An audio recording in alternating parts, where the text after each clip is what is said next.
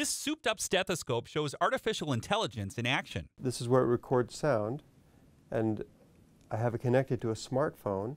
The stethoscope not only digitally records the sounds heard by Dr. Paul Friedman, it also records an electrocardiogram of the heart's electrical activity. The data is run through a neural network, a computer system trained by crunching hundreds of thousands of sets of similar readings so that it becomes expert in looking at a focused problem. It gets to a point where it gets very good at seeing very subtle patterns.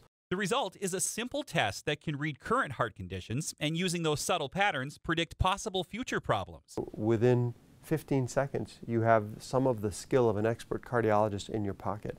Dr. Friedman says this type of artificial intelligence in diagnosis is the way of the future.